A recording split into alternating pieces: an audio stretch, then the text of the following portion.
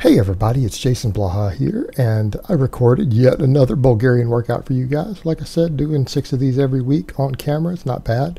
And, you know, I don't take my 7th day that seriously. I try to come in and hit my daily minimum on squats and all that, which I'll do tomorrow. And, you know, my other goofing off stuff, some barbell complexes and things like that. But I don't take it that serious. Today, though, I felt strong. Because yesterday I hit that pretty good weight, and it was super fast on that squat on 5 hours of sleep. Well, I got a good night's sleep last night, and I'm like, I know I'm stronger. Let me just come in and do this. These warm-ups are light. They're light. So I went up 10 pounds. I went up and did 455. Like I said, I feel like I could probably grind 500 as an absolute max right now if I had to. So I think a 10-pound jump was warranted, and it turned out I was right. It was not that hard, which you guys will see here in a minute, and I put it up separately earlier today, so you guys will see it again here. Now, on a side note, you know, there are people in the comments the last few days talking about Walmart workout clothing, and they make a joke about the fact that I train in cheap clothes. I'm sitting here in a $4,000 home gym that I just paid for with my own money. I've got a $4,000 home gym. All right, I put my money in things that matter. Do you guys honestly think some polyester or cotton by different companies really makes any difference in your workout? If you do, you're a moron. You're a moron. Put your money where it counts. Again, that's a poverty mindset people have of spending money on stupid stuff instead of putting the money into investments that are actually going to see a return on. It's the difference between people who grow up poor and people who grow up with money seem to know the difference between that, other than when you're trying to just make appearances. Well, I think I make enough of an appearance with all the road plates. Yeah, I think that shows enough quality that we're good. Now, there was that squat. Look at that. Look at that, 455. And it was easy. It was a sub 2 seconds concentric rep. I felt the same way on bench. I'm like, let me step my bench press up. Let's step the bench press up today. So I did. I did my little ramp ups here, that you guys can see. We did some ramping. And it was all around a good day. Good day. Now we can talk about some of the bench pressing later. And I haven't even decided what I'm going to do for other stuff. I kind of stopped today after I hit the squat good. This is a bench PR on camera, but I have done 325 once in the gym. But only one time. I haven't gone above 315 since that day, and that was one of those where I took early on in this training when I started benching again. I took some time off, and you know, like a day off completely from training, and came in fresh, and I hit a 325 bench, right? But I bench 6 days a week right now. I had been doing at least a press of some type, but now I'm benching 6 days a week and overhead pressing 3 days a week, and I've been throwing a little bit of dips in for my volume stuff later, you know. Well, my idea of volume, doing triples is my idea of volume. That's what I mean by volume. If I do several sets of 3, that's volume. So let's not confuse that with bodybuilder volume. But yeah, I mean, I do that a lot. So I'm always in a slightly fatigued state. But yeah, I got the 325. So we'll see this last ramp up at 265, which is obviously easy. I get the 325, and you guys have noticed I am out a hair on the grip. Again, I'm closer to more efficient leverages there, so it should be easier to get stronger. And I think we're going to see this continue to increase. And I mean, 315 became my new baseline this week because I think I did it pretty much Monday through Friday, and then Saturday I'm like, let me just bump it another 5. I feel good. I feel strong.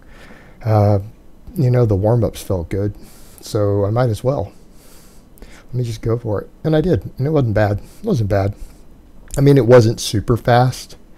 You can tell we're dealing with RPE 9+ at this point. You know, could I do a double with it? Probably. Probably do 2 reps with this. They wouldn't be pretty. It means this isn't my true max. But it's heavy enough. And that's the other thing people need to remember. When it comes to strength gains, this has been looked at and by researchers looking at athletes. Going above RPE 9 doesn't really give you strength. Meaning an absolute max versus getting within 10% of an absolute max doesn't seem to cause any additional strength gain. Because you're pretty well still at close to the most you can do. You're still hitting those upper threshold fibers and giving them some adaptative stress. All right, overhead press. I was like, you know what? I might try to increase my overhead press today. Let's just do this, right? I mean, the bench was up, the squat was up. I'm like, maybe I'll get, instead of 225, if I try to do a peak set, I can go put some micro plates on and go 227 and a half. No, didn't happen. I did this 155. I came in at 205, which is still my daily minimum. And I'm like, I'm done. That felt hard. It felt heavy. I didn't even bother to hold the lockout. I just pressed it and brought it back down. It was enough. I'm like, it's enough. You know, I've done 225 twice this week. One of them with a belt not clamped. So it was pretty much beltless. That was it. I did really good on the other two lifts, you know. I'm like, I did good on the other lifts. I progressed. I just feel done. Just feel fatigued. I'm like, that's it for the day. Those were easy, especially that squat. I mean, it wasn't even an all-out squat, even though I bumped it up 10 pounds. But I just got to the press, and I'm like, that's all I have. And you know what? I've done 225 twice this week. That's a pretty good run of it. 205, we're within 10%. Maybe next week we'll be able to increase it, you know, just that micro loading. So the other thing, let's look at this bench here. You guys are going to notice something. I had to slow this down frame by frame because that's the beauty of having editing software and recording yourself. And since I'm recording the overwhelming majority of my training now, it lets me be able to analyze this stuff. And it's really funny to me that people haven't actually analyzed my squat. The people who come in and don't like my squat form, they really need to slow it down frame by frame and actually look at the biomechanics. They'd realize that what they're saying isn't even actually true. But that's okay. I don't need to worry about that. I can do some of that later. All right, the bench. If you look at it here, watch when I come up. Left side seems to almost dip. It doesn't dip. Why is that important? Because when I slow it down frame by frame, I can see that, first of all, it wouldn't be red lighted in a powerlifting meet. That's important. That's the other thing, guys. A lot of you guys out there who've never done any strength sport honestly think that your lifts are good. That, you know, if you just showed up at some sort of competition, that your whatever, your 300 bench, your 450 squat, whatever it is, would be accepted. And the reality is a lot of them wouldn't be. And there's a lot of YouTubers out there who people would say, oh, this guy, he lifts more than you, then I watch. And I'm like, yeah, but none of it's meet legal. So, I mean, if we're going to compare strength standards, is he really? Because if I can do a stricter version, if he's forced to do the strict version I do, he can't lift what I lift. And I'm not the strongest guy out there, but just using that as an example, you got to keep that in mind. That up and down of the bar ends you in any sort of strength sport. If the bar dips an inch on one end at any point during the concentric rep, the judges are going to red light you. That's against the rules. It means you weren't strong enough to lift it. You had to shift your body and grind. But it didn't actually dip, but it did come to a complete stop. Now that's stuff we can look at because, you know, let's talk about that video the other day that I did even with the Athlete X. Compensatory strength. Notice my weak side stops. My left side. Now I've torn my right bicep and I have tissue loss in my left bicep is my left. I'm sorry. My left bicep, which is the weak side there, has had some trauma to it. 2 different instances in a short period of time of different types of trauma to it. I do not have a complete bicep. Now, is that affecting my tricep strength? Is it affecting maybe the fact maybe I just favor my right arm?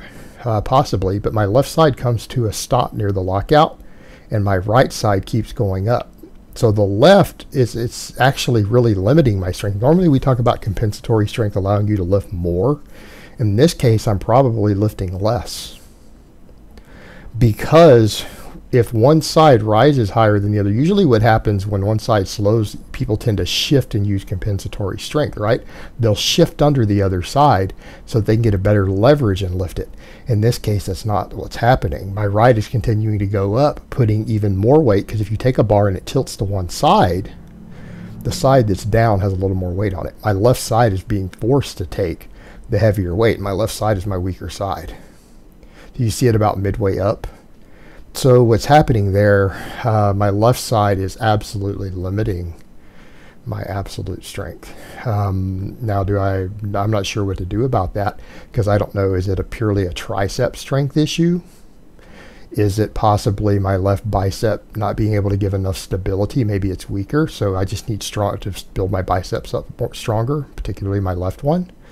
that might be the case. You know, I think that might make me a better bencher, because if it's a stability issue, I can fix that with my bicep. If it's the left tricep just being weaker, that's going to be fixed the way my bench is going, because my left side's being forced to work harder. So either way, I'm good. But that's the beauty of being able to video yourself. You can learn a lot. All right, guys. So I hope this has been informative, and I will talk to you guys next time.